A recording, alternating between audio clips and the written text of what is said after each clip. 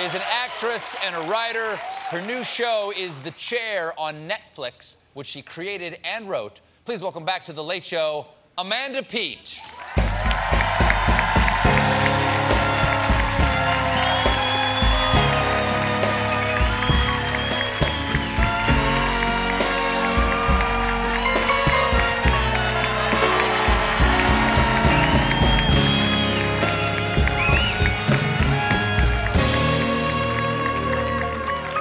Nice to see you again.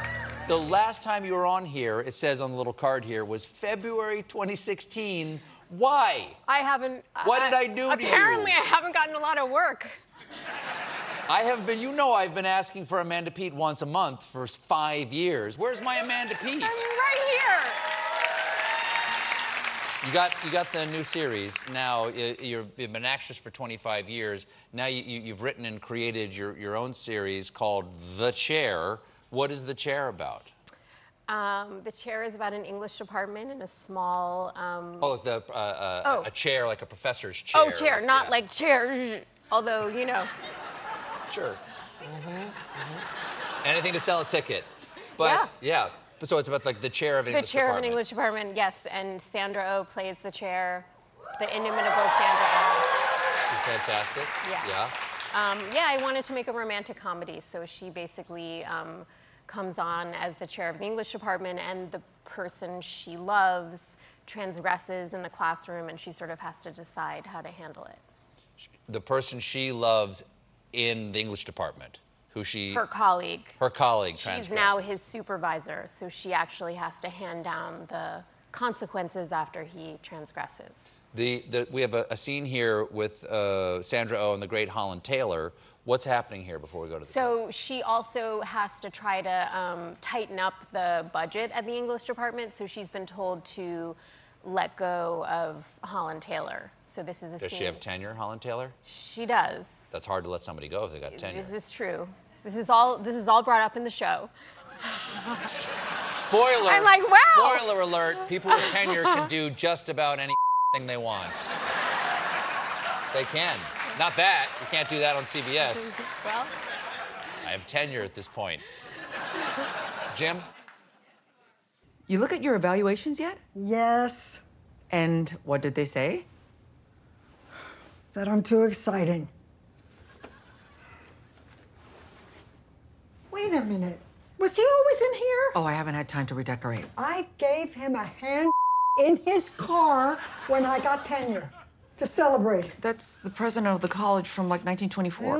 Looks like the guy I gave a hand to. Also, how is that a celebration for you? Good point.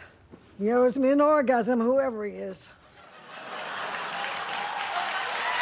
He's got a point. Go on. I heard you wrote it with Sandra Oh in mind. Are you guys old friends? I just loved her from afar. I saw her in a play in 1998. I loved her from afar.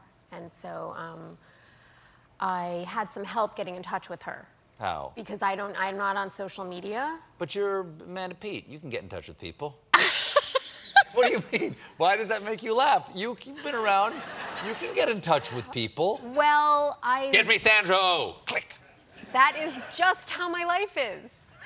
It could just be. like that. It could be.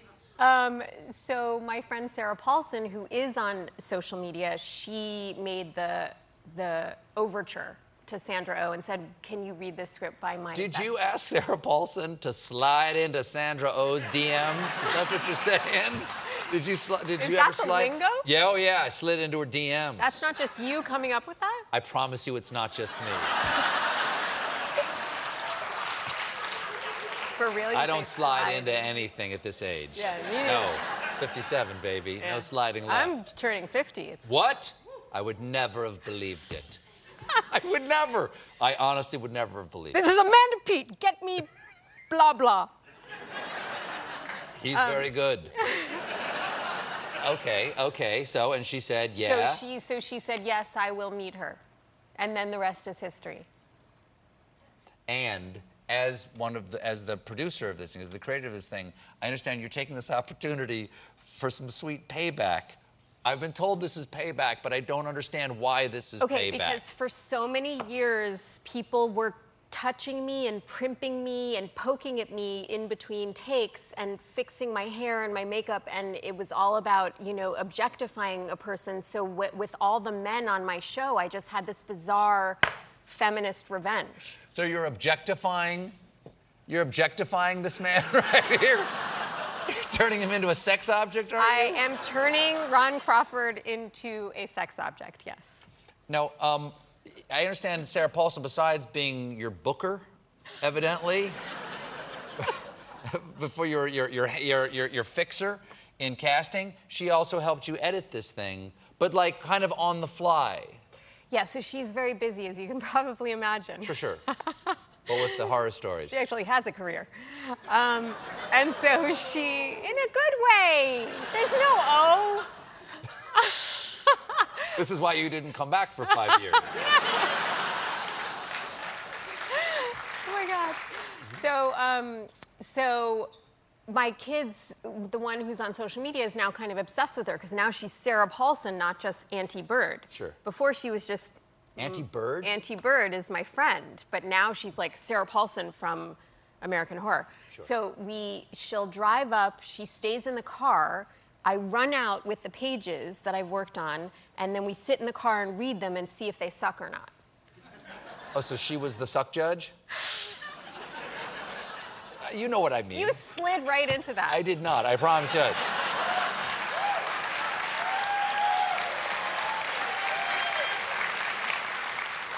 So this isn't like the only thing you've having written. an affair, but it's all just acting. Scenes, acting them out. In a car. In a car in the driveway of my house, so that she doesn't get accosted by my children. Because if she went inside, they would be too excited to see her and nothing got done. That's correct. Wow, well that's a pleasant problem to have. Well, yeah. Besides writing this, you've also written plays, you've written a children's book. What does it feel like for you when you first start to write? Because I have to write as a part of the course of my job, and every time I go to put my fingers on the keyboard or a pen to a paper, I'm stricken with imposter syndrome. Like, I know I've done this for 30 years. I can't do it this time. Do you ever get that paralyzing fear? I'm having it right now. How do you get over it? How do you motivate yourself? I drink. Oh. There it is. In the driveway with Sarah Paulson. Yes, of course. Every time you think you suck, and I don't understand why you think that, but. Because every day I have an opportunity to suck again. That's the nice thing about doing one of these shows. Every day the last show's gone, and you can only enjoy it for the 5 minutes after the show's over, and tomorrow you have to do it again, which is a great privilege, but also, maybe I'll suck today. No, I was actually feeling, I was feeling very nervous about coming here this afternoon, and I was like, I wonder if he's nervous, and I was like, nah. Every show, a little bit. I don't believe it. Amanda Peet, 5 years has been too long. Please come back more often. Thank you, I will. The Chair premieres this Friday on Netflix. It's Amanda Peet, everybody. We'll be right back with soccer aficionado and lover of America, Roger Bennett.